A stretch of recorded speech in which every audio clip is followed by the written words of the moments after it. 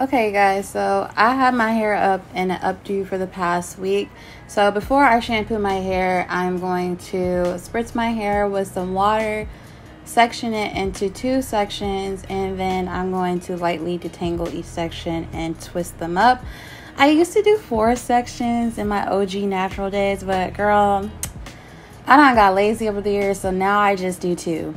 BT dubs. So the first product I'm going to be using is the anti-shedding shampoo.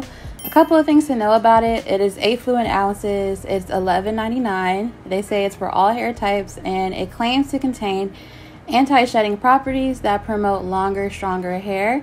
And that is the claim for the whole entire collection. So we'll see about that.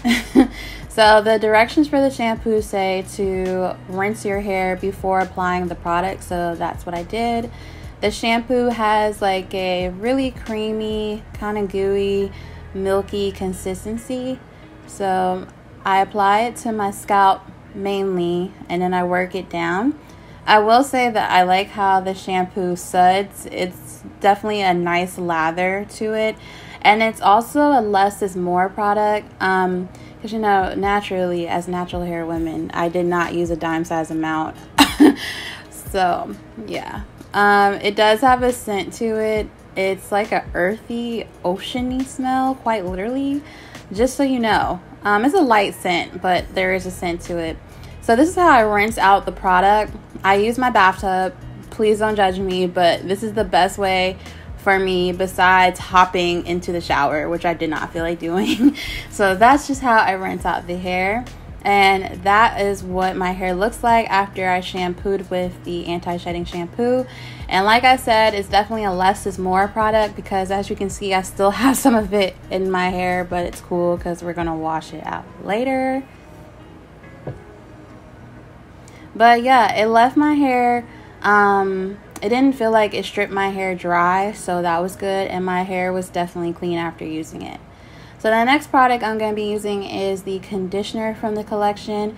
A couple of things to know about it. It is also 8 fluid ounces, $11.99, and it claims to leave mega moisture and hydration along with nourishing, softening, and gently detangling the hair. So the consistency of the conditioner is pretty standard. It's that creamy, thick consistency. Well, not too thick. It's like in the middle, but yeah. So I apply it to my hair liberally, naturally, and then I'm going to finger detangle each section.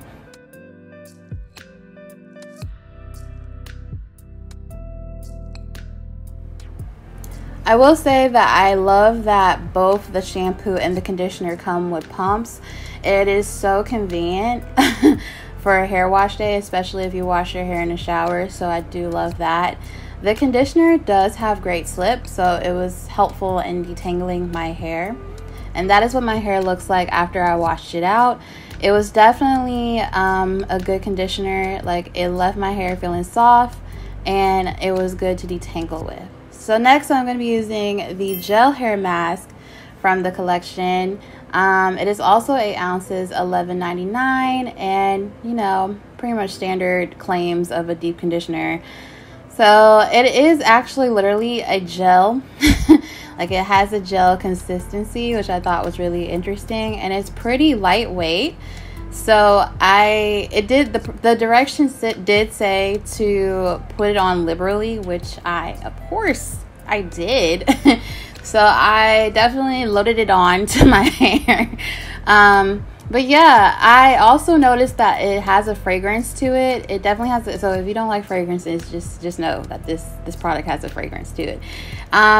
I would describe it as a cologne kind of scent, but it smelled good to me. And I left it on my hair for about 20 minutes with the plastic bag. And this is what my hair looked like after I had it on my hair. I didn't rinse it out yet, so it's still on my hair. But my hair felt melted, which is what I look for when I use a deep conditioner, like that melted buttery feeling, because that's how I know when it really conditions my hair. So after I rinsed out the deep conditioner, I seal all that moisture in with some coconut oil. And then I go in with the leave-in conditioner. The claims for this are not that much different. It's also 8 ounces and $11.99.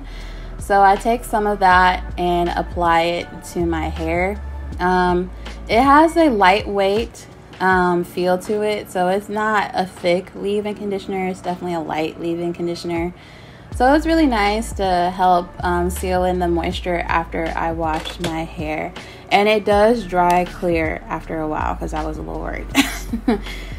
After that, I'm going to be doing a twist out, and I'm going to be using the curl pudding. So it claims to eliminate frizz, has a natural shine to it, and it's great for twist outs, bantu knots, and other hairstyles. But we'll see about that.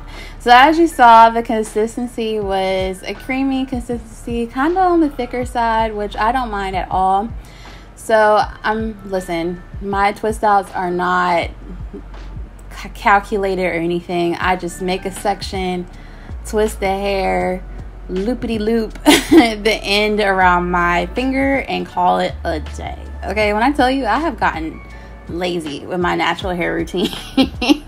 As long as my hair isn't falling off my head and it's healthy, like, hey. So I let that sit overnight, and this is the next morning. I take some oil to my fingers, run it through my hair so that, you know, it helps eliminate frizz as I am taking down the twist. So let's see, what is the definition looking like? And it definitely left good, like great definition, which I was really happy about because I had to go to work after this. So I was like, come on now. But it definitely left good definition. I love that. And it also has a fresh scent to it. Like, it smells good.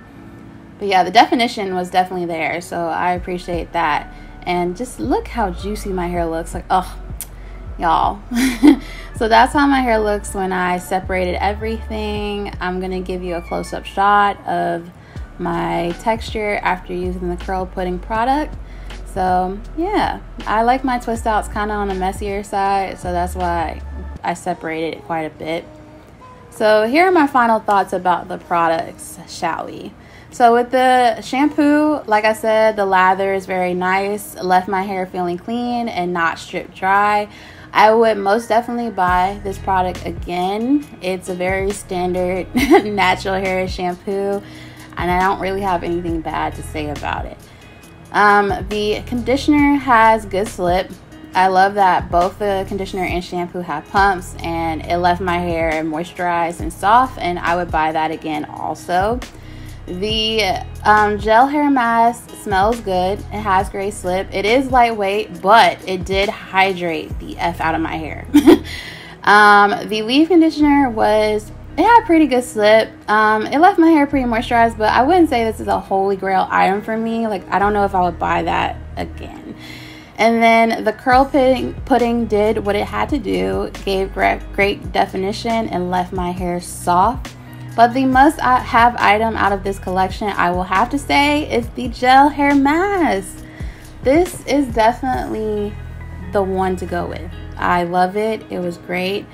And y'all, overall, this collection was very solid. Like, I loved every single product except for the leave-in conditioner. I thought that was okay. Like, it wasn't bad, but like in comparison to the other products, it was alright.